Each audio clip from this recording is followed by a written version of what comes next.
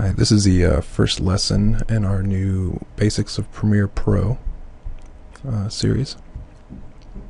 What we have open here is just Premiere Pro, and this workspace here is one of their default or pre-installed workspaces for editing. This is not the workspace I generally use. I've got dual monitors, so I wanted to fit everything in the monitors, so we're going to go ahead and use this. I want to go over the panels really quick. This panel here, this is our project panel, and pretty much every element in our Premiere Pro project will be in here. Everything we import, all of our videos, all of our sequences, etc. will be in here, and we'll go over this a little more once we put some items in here. This window right here, this is our source window. And if we have a video over here in our projects, we could open this up and it's going to show it, and we can play it and review it. We can set in and out points and drag clips to our sequence, and so on. And again, we'll get into this a little more when we put a video in here. This next window is our program window, and this is what will display our actual sequence, our editing and everything we've done on the timeline will be up here in this program window. Down here we have the tools, and these are some basic video editing tools, and we'll go through each one of these in detail when we get a video. Over here on the left we have our effects. There's video transitions, video effects. Many of these are this similar video or similar effects you can get in Photoshop and After Effects. Audio transitions and audio effects. Now let's go ahead and import a video. To import a video into Premiere, we can either right click and choose import, or we can simply double click inside this project window and it will open up our save or our open dialog box. And I have a video here which I just recorded. We're going to open it up, and there, now it's sitting here in our project window. I was going to record this in HD, but I had a feeling that the screen capture software I'm using for this tutorial probably wouldn't like that, so I recorded at the lowest value my camera would record, and that's 640 by 480. It tells you what the length of it is, what the frames per second is, and the audio properties. Now, this is one of the two views you can have in the project window. You can click down here on thumbnail view or icon view, and it'll lay things out in kind of a grid here, and you can get a better visual representation of what the object is. We're going to stick to the list view. Now what we need to do is we need to create a sequence. A sequence is where we do all of our editing. Without any sequences in this project, we really can't do anything of value, that is. So let's go down here to New Item and choose Sequence. And we're going to pick from these presets here.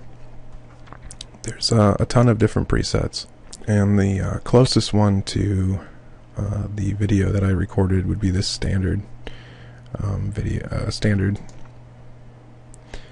and it's 720 by 480. That's pretty much just a standard TV screen. Let's go down here to our sequence name, and we'll name it. And we'll say, let's see, we'll go over to General here, and these are some specs. We can change our audio down to 44.1, which I believe is what our clip is recorded at. We can go to Tracks. Let's go ahead and take the video tracks down to 2, or to 1. And audio tracks, let's just make 1. And let's go ahead and say OK. And there you go. Here's our new timeline for our sequence. We have one video track and one audio track. And you can now see our preview window here for the program. Which program, just think sequence. When you see program up here, this is our sequence. and nothing in the source because we don't have anything loaded in the source window. So let's go ahead and do that now. We can simply double click on the item and it will load it in our source window. And that doesn't mean that it's in our project or anything now, or inside of our sequence. There's still nothing in our timeline. This is really just so that we can review the footage before tossing it into our timeline here. So we can scrub here with the playhead and kind of get an idea of what's going on. This is just a video of my dogs down here in the basement. Another thing we can do, we can set in and out points. And if you're familiar with video editing at all, you'd know what that means. But basically, we can choose, say we wanted to come in here around 4.5 minutes or so, or seconds, and set an end point. Then we can come over here and say this is where we wanted to stop the clip. We can set our out point. And then what we can do is simply drag this clip down to our timeline.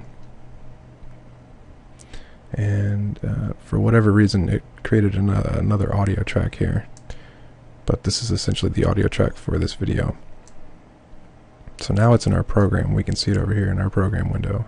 The nice thing, in contrast to the very old method we used to have to edit video with the old editing machines, we can very easily come in here and adjust the length of our clip. And this is not destructive editing. We can actually bring the length back out and it saves it. We're not actually cropping the video. We're just limiting how much of the video is being seen. So we have the ability to continue to edit it. So let's go ahead and I'm going to delete this clip, which we can simply select it and then click the delete key. And I want to drag our in and out points all the way out here, and I want to drag the whole video in. So here's our whole video, and I want to go over some of the tools we have over here in the tool panel. The razor tool, or I'd like to refer to the cut tool, is a way to cut a clip. So if we click this razor tool, we can come down the timeline here and choose where we want to cut. We can cut it right there. The shortcut key for this is C. And getting to know the shortcut keys in here is very handy to move around quickly, because video projects can turn into quite a long process depending on what you're working on. So knowing any possible way to make it quicker is great. To get back to our arrow key, or tool, is V. And what I want to do now is I want to show a nice feature, which you might have noticed when we were messing with the clip a second ago. We can drag this clip and you'll see up in the program preview, it's showing us what we're cutting off and at what frame we're going to be leaving it at. So we're not doing this blindly. It also shows the time code in there. So let's go ahead and bring this back.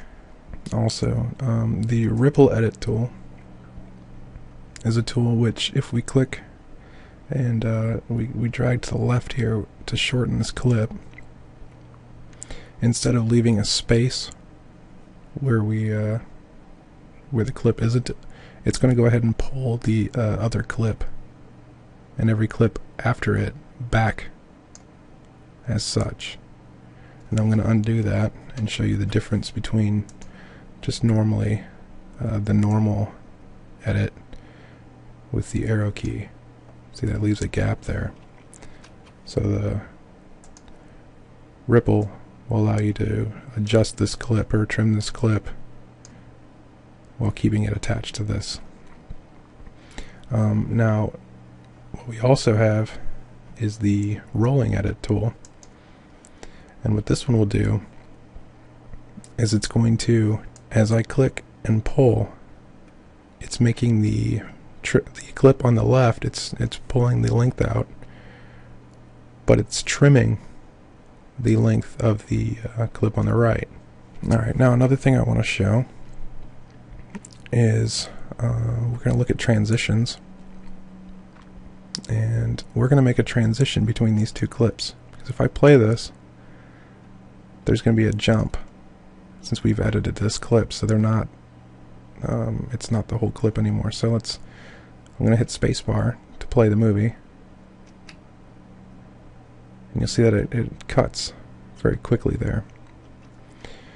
And what we can do is come over here to our video transitions, and we can pick a transition. Let's just choose a dissolve, and let's do a cross dissolve. And we're going to click and drag this over here to where our two clips meet and let go. And that's going to create a transition. If we move our playhead here up in the program window, you'll see the nice dissolve into the other clip. We can come up here and look at this other tab here, and we can edit our effect if we wanted to. We can pull out how long the fade's going to be, and we can do some other stuff here that we'll go through another day. Another thing I'd like to show you is we're going to cut with our razor tool. So hit the C key, and we're just going to pick anywhere here, and we're going to get our arrow back, hit V, and I'm going to move this clip up into a new track.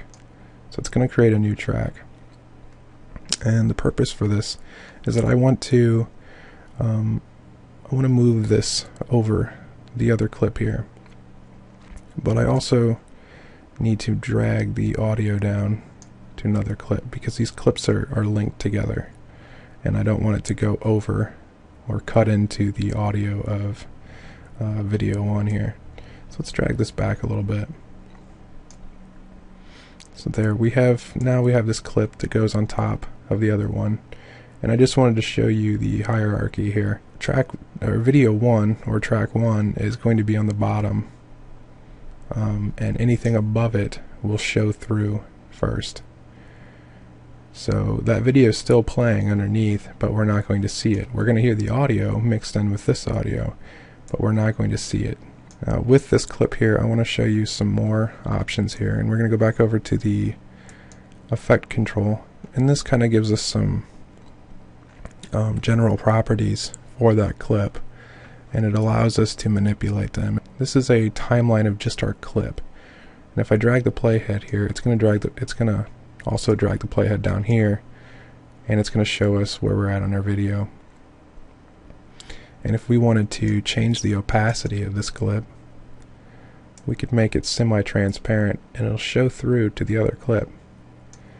And it's going to do that the entire span of that other clip until that other clip goes away. And we can even change our blending mode, and this is a common thing in Photoshop.